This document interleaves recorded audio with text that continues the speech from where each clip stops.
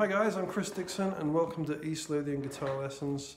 We're going to talk tonight about chord pairs, okay?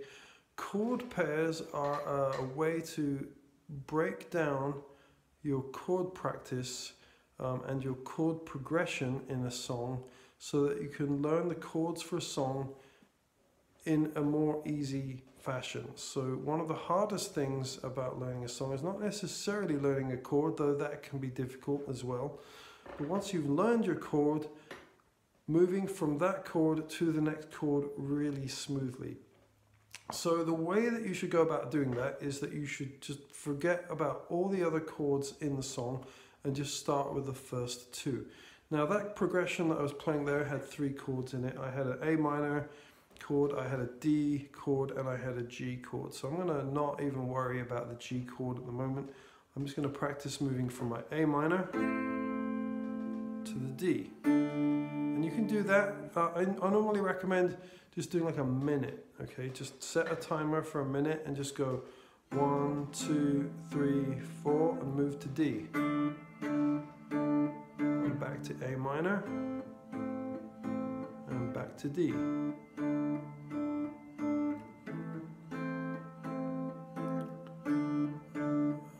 Until you can do it, and do that every day, and that chord pair will develop so that you can do it very smoothly.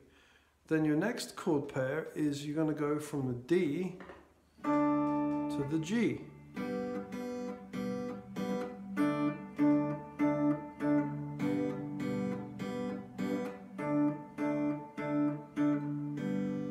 And you start to build that up so that you can move between those two chords really easily. One of the advantages of doing it this way is that it makes it a little bit easier for you to get down the technique of moving smoothly between one chord and the next.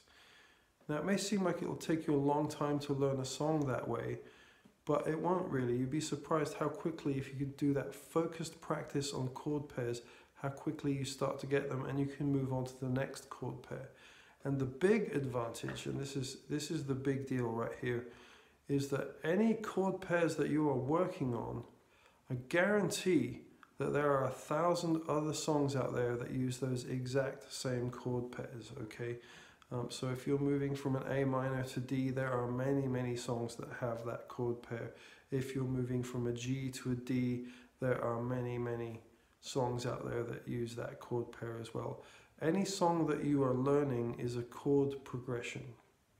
So that means that that chord progression is used widely across many songs, and you will find that those pairs that you are practicing crop up again and again. And every time that you find or that you learn a chord pair, you will find that there will be a song that uses it, and you already know how to play that chord pair. So learning that song will be much easier for you.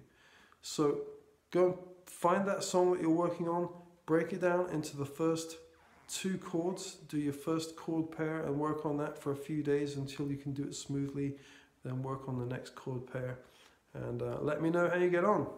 Okay, see you next time. Bye bye.